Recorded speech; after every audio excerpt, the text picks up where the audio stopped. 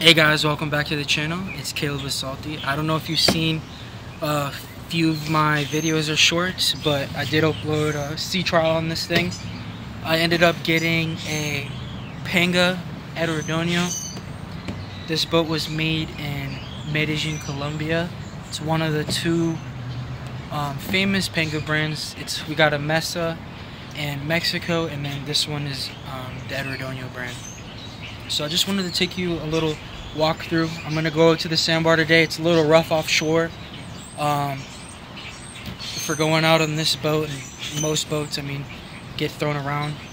So we're just gonna have a chill day on the sandbar, and we're gonna go out. But I wanted to do a little walk through the boat and what I've done to it.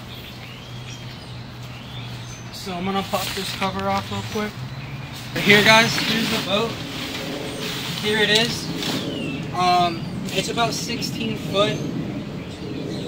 Let me open this. This thing is way too overflown.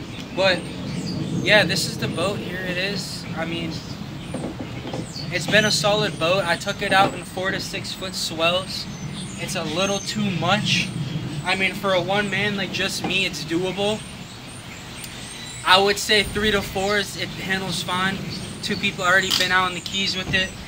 But the reason I went with this boat is it's super economical. It's a good solid boat that's cheap, you know, to get out, that I could fish inshore, offshore, go to the sandbar, and it's cheap on gas. I got a 6-gallon external that I have.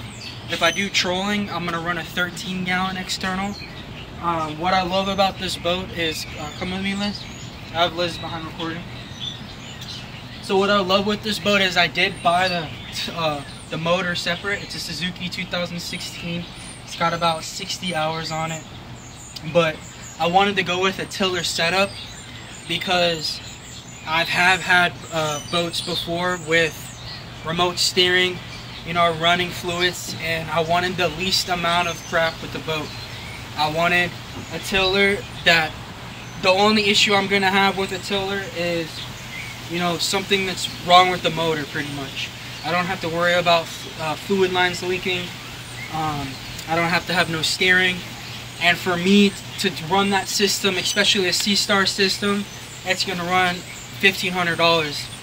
And these Pangas, you know, were originally designed how they originally had these boats in other countries. They were all ran tiller, even with like 70, 90 horsepower outboards. I'm sure you guys know that. But it's a super simple layout. Come with me, Liz.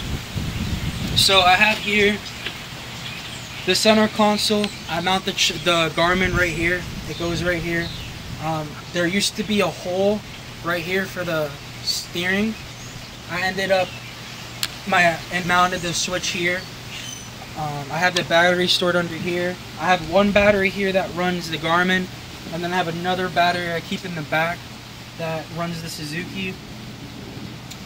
But yeah, it's super simple, super simple setup. The boat runs about 30 miles an hour top speed with just me on it. This motor has been super good to me. I do love the motor. I got rod holders here,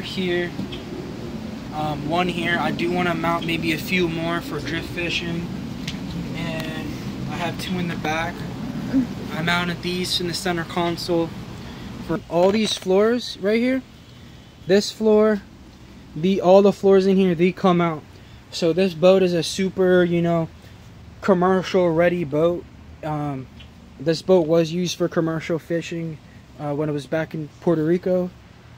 So it has, you can see it does have some lines here.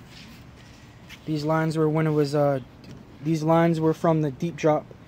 They used to run deep drop rigs in Puerto Rico. So yeah, I mean, the boat's solid. I did put this on here. So the reason I installed this is it helps the boat plane, you know, super easy.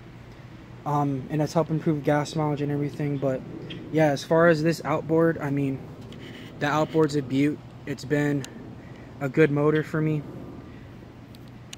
You can now hook up a system to it and it'll tell you everything about the motor, the hours, what issues it's having.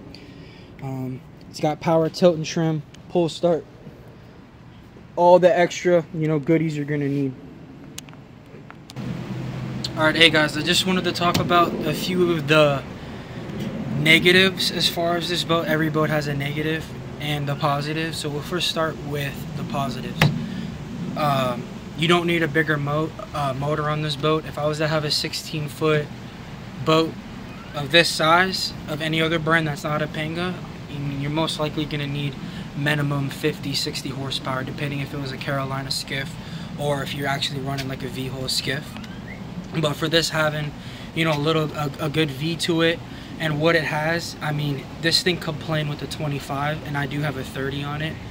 Even lighter, probably 20 horse, 2-stroke, probably run like 20 miles an hour with them. So that's a big reason why I chose this boat. You know, not having to have as much horsepower means you can afford a newer motor and a better motor, because you're not going to have to get as much horsepower, and that's going to make your budget go way up. Another thing I love about these boats is you can take them offshore, so they're seaworthy enough to go offshore, and as well the draft of the boat, excuse me, is so shallow that you can still, you know, fish the flats in real shallow water on these boats. So that's a good thing, what I love about them. Even, you know, the 28 footers and the bigger boats, they're still able to fish the shallows because they draw such a small amount of water. So let's go to the downsides. The downsides is these boats are narrow, and they can't really build them out too much wider because the narrow factor allows the boat to have such a light motor, and widening them really kills what the Pangas are made for. So this boat, like, I could fish 2 people comfortably on this boat easily. If it's a very, very rough day, like 5-foot seas, so just me, it's fine. But any normal day, max 2 to 3, they're fine, because you can't have 2 people in the back. That's the thing with this boat, is you have to kind of still display the weight because it's a smaller boat. I'm 280, so I'm a bigger guy. If I was normal, like this, you could walk around fine, but the boat does lean a bit, so with me in it, so you do have to keep in mind, you know, walking around, displaying the weight, how you're going to move around in the boat, and things of that nature.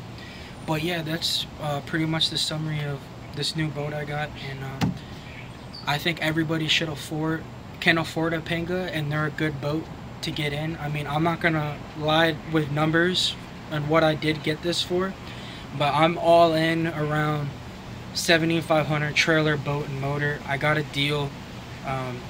The guy I got this from, I got the boat and the trailer for around, I think it was $36.50.